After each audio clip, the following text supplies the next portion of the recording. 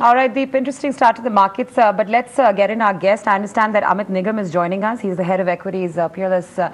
MF, thank you very much for coming into the show. Your first take really on the story that we're putting right on top, which is the CRR rate cut and the impact you foresee on banking at this stage.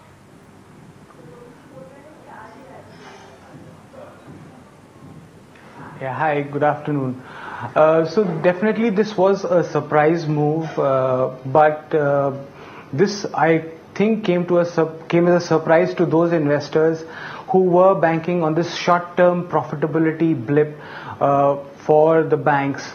The way at Peerless we analyze banks is more on the longer term, is that how they do business, and the core business for a bank is how do they get the deposits and how do they lend it out to people who need the credit.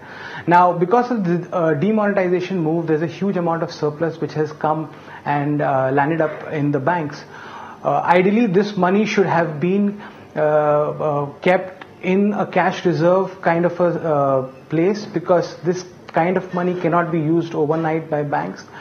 Now, this move from RBI is kind of authorizing or affirming that this money is to sit with CRR, and therefore the banks do not earn anything on that, compared to a scenario where this money could have been deployed in bonds, and we had seen a substantial rally in the bond markets, the 10-year especially. So that is something which will not happen. So compared to a scenario last week when people were building in their numbers for the short term at least a surprise profitability to happen for these banks, that will not happen. So therefore, when we come back to our long-term view of banks, we are constructive on this industry because we are going to see a huge formalization of our Indian economy. The amount of money which will flow through the credit markets will be much larger. And that will give you the credit growth. So an industry which is growing, profitability should not be hurt too much in the long term. And therefore we like the banks which if they correct, we will be more than happy to buy them at our comfortable valuation levels. Amit, just hold that thought, because I want to talk to you about banks a bit more in detail, but I have Piyush with me in the studios, really to just put in perspective some of these changes that the RBI has made, as also what some of the brokerages are making of that. But Piyush, just help us understand, especially those of us who are not very comfortable with the banking terminology, what exactly is CRR meant for, and this 15-day window that is hiked and will be reviewed again on 9th of December, what does this mean for banks as far as their functional operations go? Well, CRR is like purely, you can say, a safety measure where banks are being asked to park in some funds where they don't get any interest rate on that. Usually, if you're parking some funds in terms of repo, you would be actually getting basically interest rate from the RBI. But CRR is like zero interest funds. Now, in this context, like in a very short time frame, basically the RBI actually has received, the banks have received huge amount of deposits. Now, actually, the number is clocking above 8 lakh crore. So this means that even RBI actually has a limitation of bond portfolio. So the amount of bond issuances the RBI actually was able to offer to the banks at present was limited, and because of that, actually RBI actually wanted to basically suck out some liquidity. So for banks actually, and just imagine if there is a stock and a lot of demand is actually going after the single stock, usually the stock price starts basically moving up very sharply. And this is what was happening with the bond price. The bond yields actually, they started falling sharply because all the banks actually, they were gunning for the bonds, the same sort of 10-year bonds, 2-year bonds, and because of that the yield started falling very rapidly. And this was discomforting for RBI, because let's remember there is a question of risk management also here, because once there is a global risk, if actually yields they start actually retracing back, that would be actually creating some sort of losses for the banks also. So I think for now, for actually RBI has taken a measure which is a combination of risk management and also buying time, so that RBI can issue fresh bonds to the banks, and then actually banks can use that actually for purchasing, and basically again the liquidity will come out of the system. And let's remember the deposits have not stopped. So actually there is still some time till 30 December, deposits will keep on coming, this number is going to go up. So RBI definitely needs to issue a lot of bonds, so that actually that banks can actually go out and park funds there. Number two, why only bonds? Why basically not actually go out and give out loan? Because the credit environment is subdued. There is hardly any credit growth at present. Even we are checking the stats, and the brokers are reporting like less than 1 lakh crore credit growth over the last basically 1 or 2 months. that indicates that because the demand is not strong on the credit side, the banks have to come back to the bond market, because the cost of fund is a question there, and to actually justify the cost of funds, they had to actually have to park funds in the bonds. And so this is a mismatch, Deep, that's what we were talking about, because there is not enough bond issuances at present with RBI. So RBI needed time to actually allow the bond issuances to go back to banks, and so that they can park in the funds. And so for that time, for RBI's own actually interest, RBI has asked the banks to park in funds, so the RBI does not actually have to pay interest on the same funds which the banks are parking in. Huge amount of money within a very short span of time would have been detrimental for RBI. So that's why actually RBI has taken this measure. Right. Amit, let me come to you with this. Really, do you think the whole banking system, in fact, is in a flux right now, and over the next 12 to 18 months, or let's say 2-year time horizon, you could see a radical change as far as operations of banks go? And why I'm asking this is because the RBI has allowed bank licenses on tap. You have small and payment banks coming up. You have mobile banking such as MobiKwik and Paytm, as also UPI, which will become a reality soon. So the traditional banking system model, is that ready to undergo a huge change? And really, in lieu of that, how prepared are some of these existing banks to take on that opportunity? And could we see a flow out of this banking system as banks adjust to this new reality?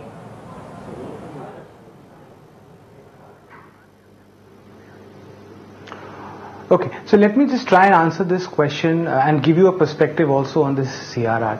See, the money which has come to the banks today is not because of the free choice of, let's say, the depositors, or because the banks were offering a very high interest rate which forced these investors to come and deposit their money. It's a move which has happened because of a government policy. Now this money, ideally, if it was available with the banks in terms of the 500 rupee currency notes or the 2000 rupee currency notes, could have been withdrawn at the rate of 24,000 per week per depositor. But because there is a mismatch in the terms of supply of rupee, the old 500 and 1000 rupee notes, and the demand for them, so what has happened, that there is this liquidity which is lying with the banks. Now, as and when the new currency notes are made available, this liquidity which is sitting with the banks will gradually flow out. Now comes the question as to what will happen with this industry in the next 12 to 18 months. Now, if you see, the banks which are existing today are no longer the banks that we would remember, let's say 10 years ago or 5 years ago.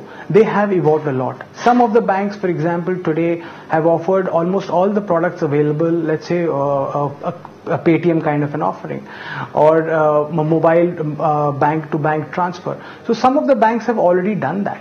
And at the end of the day, all these apps, or let's say methods to transfer money without coming to a bank, still need a network at the back end, which happens to be the banking system today.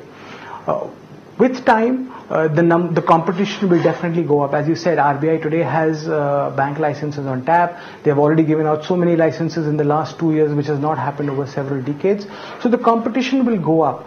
But the way the banking is done will evolve, will change. And the banks which will be able to change with time and accommodate these changes in technology are the ones which will survive. And that's what we keep doing. So as I said in my first earlier question, was that we keep evolving, we keep evaluating the banks and their business model over longer periods of time, and the way these banks change and sustain, which will qualify as possible investment opportunities for us. And if because of such moves these banks are available to us at valuations which are much better than they were, let's say 2 months ago, we'll be more than happy to increase our allocation to these banks. Amit, what's your what are you thinking when it comes to, say, the investors that were very bullish on the consumption story, because that was the way we were headed, especially after the monsoon, and there was a lot being said about the pickup that's going to take place. Now, given what we've seen with the impact of demonetization, how are, say, investors who are really banking on consumption as a story, you know, what is the sentiment there, and how are they sort of hedging themselves against more devaluation, so to speak?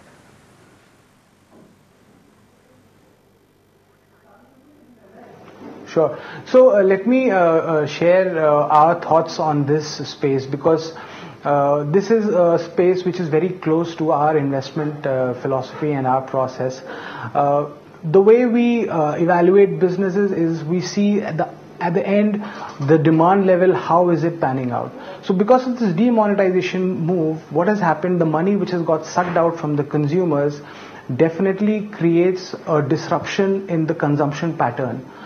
Now when I look at the consumption pattern of a consumer, there are typically two big sets. One is the small ticket, more regular, frequent consumption behavior.